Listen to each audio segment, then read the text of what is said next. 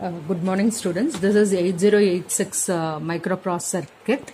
You can find 8086 microprocessor here. This is 8086 microprocessor, which has 40 pins on either sides. You can find from this point. Can you see this red point? Can you see this red point if it is visible? Pin number 1 starts from here, 1 to 20, 21 to 40. So 40 pin dual inline package IC where you have pins on either sides. To start with, we are using 8086. You know 8086 needs 5 volts power supply. So we need to have a powerhouse. This is the powerhouse which is used to give power to this trainer kit. You call this as 8086 trainer kit. And as you all know, 8086 need 5 volt power supply.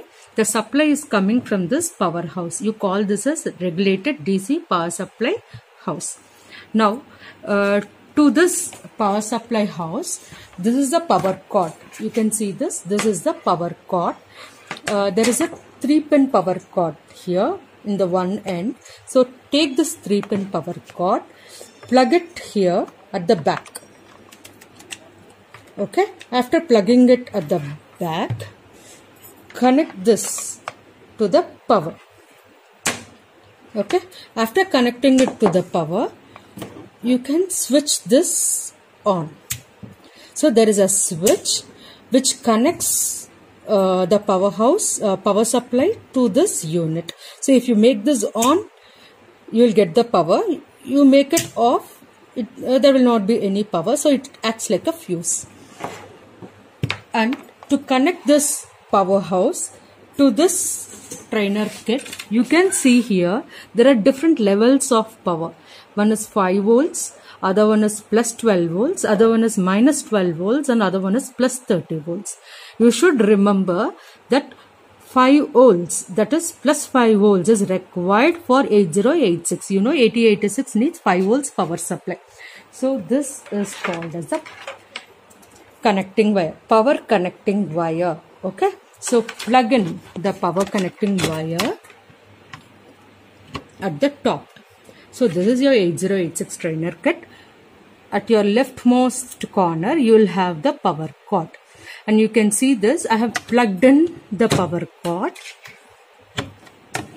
and then the other end you will have 2 leads. You call this as 2 leads. Red stands for plus 5 volts. This is your ground. So take your black one, connect it to your ground. Black one. See the color description. Black is for ground. So I have connected the ground. Similarly, I need 5 volts for my microprocessor. So take this red one, connect it to 5 volts of your microprocessor. So ensure that there is no communication, there is no shorting between these 2 units. So this is how you need to connect 5 volts to your microprocessor kit. Now microprocessor kit got the power supply.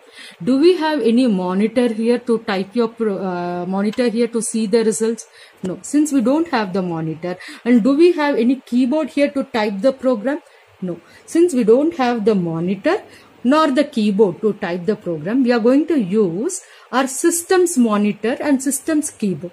So first you need to connect this 8086 to your system, to your computer. So to connect your 8086 to your computer, first you need to use a USB cable.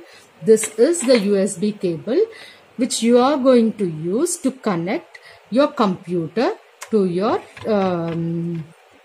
microprocessor kit.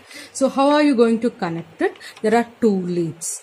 One is, this is your USB connector to your 8086 kit. You can see this. This is your USB connector to your 8086. So you can just take this, turn here. One end is to the power supply, other end is to your computer. So take this and connect it to the USB port of your computer. If we connect it, we will establish connection between your system, that is your computer, to kit, kit to your power supply. Okay, thank you. Good morning, students. Let us see the connections. First, in the last video, we have seen how to connect DC power supply to trainer kit and from trainer kit to the computer. Now, I am going to tell you how we will run a program with this. So, take the other end of the power cord, connect it to the power supply. After connecting it to the power supply, switch this supply on and switch on this fuse. When you switch on this fuse, you will get an indicator with a red LED on. Now connect this power wire to your microprocessor trainer kit. As we have seen in the last video, we need to connect at the leftmost side. First, let me switch off this, connect this, and then I will switch on this fuse. When I switched on this fuse, you can see a red LED glowing indicating there is a power that is connected to this trainer kit. Now the trainer kit is connected. Now I need to connect this trainer kit to my computer. To connect the trainer kit to the computer or 8086 to the computer, I have to use a USB cable. As I said in the last video, this is a USB cable that I am going to use. One end of the USB cable I am going to plug in at the rightmost corner. This is the port to which I have connected it. It is at the rightmost corner. And then the other end I am going to connect it to the CPU's USB port. So I am going to connect it to the CPU's USB port. So I have connected my trainer kit to the computer through this USB port. After connecting this, first step what we need to do is we need to right click on this my computer. You can see this. You need to right click on this my computer and go to manage. In manage, you have to go to device manager and double click. Now go to a field called ports, P-O-R-T-S, ports. Now you check to which port 8086 is connected, through which port of USB 8086 trainer kit is connected. You can see this. Our 8086 trainer kit is connected to the computer through COM9, C-O-M 9. Through the communication port 9. Now note down the communication port COM9. This is the first step. Now after completing this, let me start with this explanation. As you all know, we are going to connect 8086 and you know 8086 has 20 address lines and 16 data lines.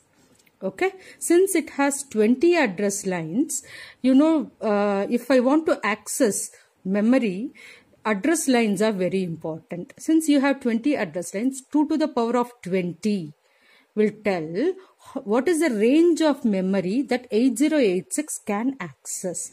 If I have 20 address lines, 2 to the power of 20, so 10 lakhs 48,575 unique memory locations I can access. Since it is 10 lakhs 48,575, in short I will say 1 megabyte, 1, 2, 3, 4, 5, 6. So it is 1 megabyte. So I know there are 20 wires, 20 address lines. Every wire will carry a bit. Since there are 20 wires, the 20 wires, if it carries all zeros, can you see? All the 20 wires are carrying zeros. 1, 4, 8, 12, 16 and 20. All 20 wires are carrying all zeros. All 20 wires, this is the first location. If all 20 wires are carrying all zeros, it is memory location 0. What is the second memory location? 0, 0, 0, 0, 0, 0, 0, 0, 0, 0, 0, 0, 0, 0, 0, 0 and 0, 0, 0, 1. So one wire is 1, rest is all zeros. So it is memory location 1. So how many memory location you can access? Unique locations you can access. All zeros to all ones. In hexadecimal, 4 zeros, 4 binary bits will form single hexadecimal 0. So I have 20 zeros, which is nothing but 0, 0, 0, 0, 0. So I will say, what is the range of memory? Range of memory is 5 zeros in hexa to 5 Fs in hexa. How I got this 5 Fs? What is the maximum location I can access? All these 20 wires will become all ones. So there are 20 ones. 4 ones will form single F. So 20 ones will form F, F, F, F and F. So what is the range of memory that 8086 can access? It can access from 5 zeros to 5 Fs. Or in binary I can say 20 zeros to 20 ones. How many locations? 10,48,576 locations. In each location you should understand it is byte addressable, byte organized. It means in each memory location it can store only 8 bits. More than 8 bits it goes to the next memory location. So you know 8086 can access it from 5 zeros to 5 Fs. In each location at max I can store only how many bits? 8 bits. Beyond 8 bits I need to go to the next memory location. This is the range of memory that 8086 can access. So in our lab we are going to store all the program from location A to 000. Can you see? The range is from 5 zeros to 5 Fs. But in the lab we will start typing the program from which memory location? A to 000. So this is for you to understand. What is the memory location where you are going to type the program? You are going to type the program from hexadecimal A to 000, which is what is equivalent in binary. A is 1010, 2 is 0010, 000. So I have given all this. So this 20 address lines is carrying this address. Okay, students. Now let us get into the program now. How to start typing the program. Before typing the program, first you need to understand to which port your 8086 microprocessor is connected to your computer. You know it is connected to COM6 port. Now what you need to, that we have seen, COM9 port. Can you see here? USB serial port is connected. USB serial port is connected to COM9. So you know the trainer kit is connected to through COM9. Now close it. Now what you are going to do is you are going to type the program. To type the program, step 1, go to start. Step 2, go to all programs. In all programs, there is a terminal called ESA terminal. In ESA terminal, there is something called Term86E window. When you click this Term86E window, you will get this window popped. Okay. Now you are going to type your program. To type your program, as you all know, what is the starting address to type the program? As I said, go to this command. In this command, you need to type. What is the location where you are going to start the program? I said you have to store the program from A 2000 location. So your program must be stored in this location. What is the program I am going to store in this location is, I am going to do a small program. Let me write a program for you. I am going to do addition. So what is my first step? Move, MOV stands for move my data 0001 data to register BX. Move 0002 to register AX. Move.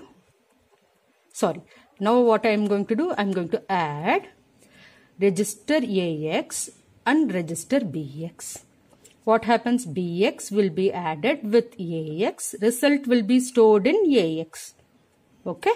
Now I want to see the result in CX. So I will say move the result which is in AX to which register? CX. And I will say int 03. What is int 03 is? It's a type of interrupt to halt the program.